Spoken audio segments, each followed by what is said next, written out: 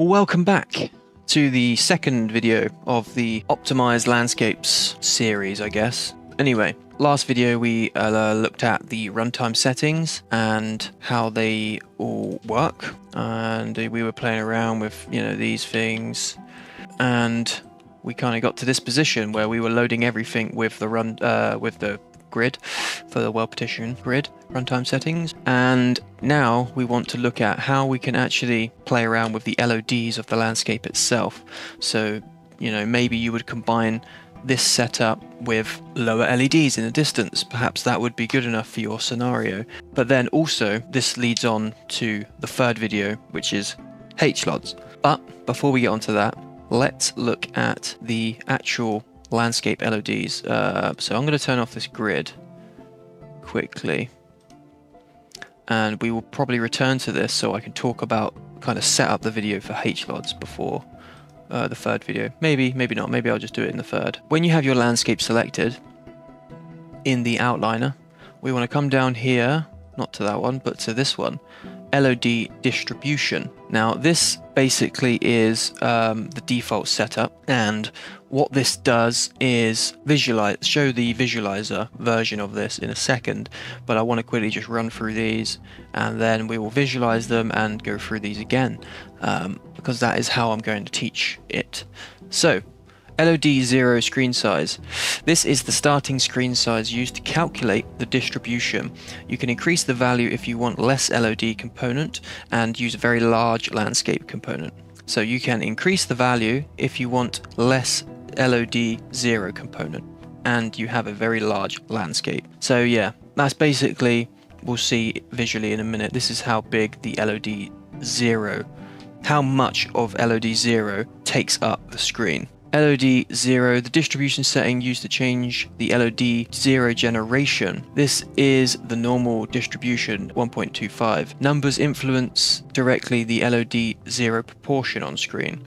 So it's kind of confusing about what the difference between these two, but we will change them when we visualize it so that it becomes a bit more obvious. Basically this is attached to like LOD 0 on its own and how big it is, whereas this is how big LOD 0 is in relation to the other LODs. I'm pretty sure that's it. And then these other LODs, the other LOD setting is basically the distribution of those other LODs. Distribution settings used to change the LOD generation. 3 is the normal distribution. Small number means you want your last LODs to take more space. A big number means you want your first LODs to take more space. Okay, so we're kind of, this is like a slinky kind of setting for the other LODs. Now in order to see what's going on with these, you want to visualize it. So in order to do that, we want to go up to here into our view modes and choose this visualizer tab and then go to LOD. Now this is basically what you get. Grey represents LOD 0, red is 1, green is 2, so on and so forth, and you'll be able to see the layers as they kind of go from grey outwards. If we was to go right up into the sky, you can see that we have grey here being the 0 LOD, red being 1, green being 2. Beyond that would be, I think it's blue, but I'm not 100%. Can't. So anyway, LOD 0 screen size. Let's start playing with this. If we was to whack this to something like 1, this should bring everything closer. So we start to essentially lower the poly count of the stuff in the distance, and we're kind of squeezing it into this center point where the camera is based. Now 1 is pretty decent, and obviously the higher you go with this number, the smaller your LOD 0 is going to be in relation to these other ones. They're going to start closing in on it. So let's just go crazy, put it to 2. This will basically get rid of 0 in its current setup, but it basically swaps our original setup for like 1, 2, 3 as opposed to 0, 1, 2. Hopefully that makes sense. So now we're kind of similar to what we had at the start, except we have LOD 1, 2 and 3 instead of 0, 1, 2. it's just basically playing with the distances.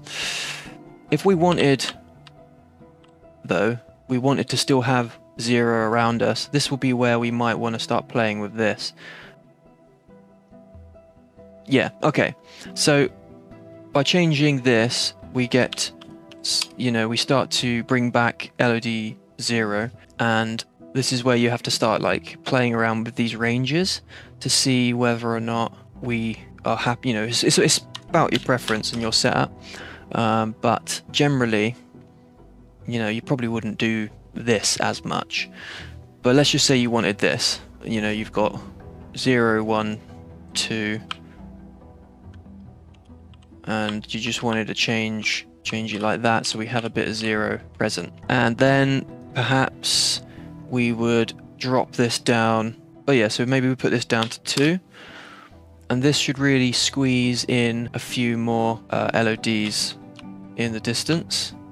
So yeah, we've started to get, now we've got 4 LODs present on the map. Let's bring this down to 1. Just, you know, sometimes it's good to just really exaggerate things, and that is definitely not what we want, because we have squeezed it way too much. So I'm just going to put this back to 1.5. Okay, so 1.5 seems to be pretty good. So this is probably what you might end up doing for like a lot of stuff. And I'm just going to bring this back down. No, okay, so 2.3. See if that affects anything. You can basically, you know, I'm kind of spitballing here. Okay, so here we go. This is a pretty decent distribution, I would say.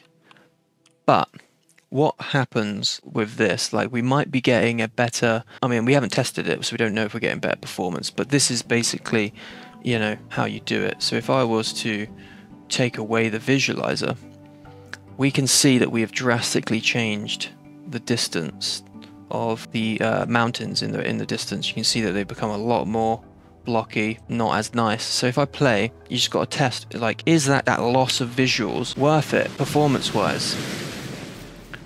Because currently I'm seeing arguably a worse FPS. I didn't actually take note of the draw calls or anything, but I would argue that this isn't really that much better. But it might be on different machines. It might just be that really I've got a bit of a beast of a machine, so it might be kind of negligible what I'm doing here. But this is for you guys to test and see. But yeah, we're still obviously rendering the entire map, and the LODs might not make a drastic difference because we might still be caching the LOD 0 in memory, which might have an issue. It might have an issue with that. So basically, you know, that's just kind of showing you what is going on. Now, without putting the visualizer back on, I am going to scoot these back to their default settings, and we should start seeing a drastic change in the mountain. There we go, yep. So as we start bringing all these settings back, you can see that all start to change in front of us. So it is about really trying to balance what you want to achieve, what your landscape is, and how you kind of want to use these things in your advantage and whatnot. That is basically how you do it, and there's no more to it than that, really. This kind of goes into the last video, which might be a little bit longer. This essentially leads into the next video properly, because we have to use these settings, specifically these LOD distribution settings, for the next video. So join me on the next video, which is how we basically set up HLODs, hierarchical level of detail. So yeah, see you in the next one.